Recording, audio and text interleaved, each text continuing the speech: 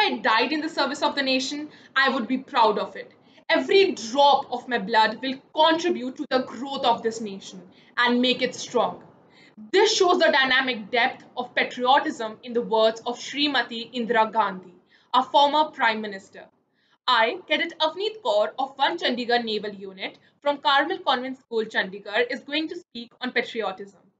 Patriotism is the love and respect for one's nation. It is a feeling of attachment to one's land. Patriotism is interpreted as one of the noblest feelings of mankind and the most natural. Our country, in fact, is a second mother. We are born and brought up in our motherland, and we are nourished and nurtured by her.